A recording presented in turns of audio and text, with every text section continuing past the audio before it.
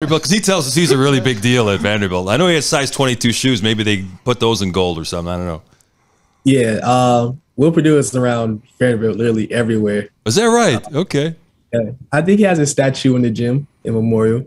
Wow, really? I wouldn't have guessed that. I wouldn't have guessed.